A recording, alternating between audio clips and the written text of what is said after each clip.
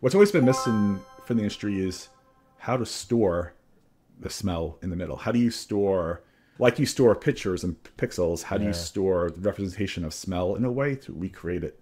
And what's really hard about smell is, unlike vision, which is three-dimensional, or Hmm. 3 to 4 dimensional, depending on how you think about it, how we smell is actually receptors in our nose.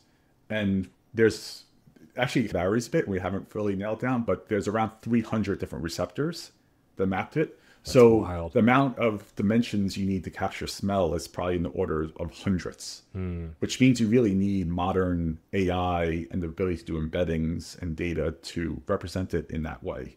Unlike back in the 60s and 50s, you can actually figure out how to represent video images in a way.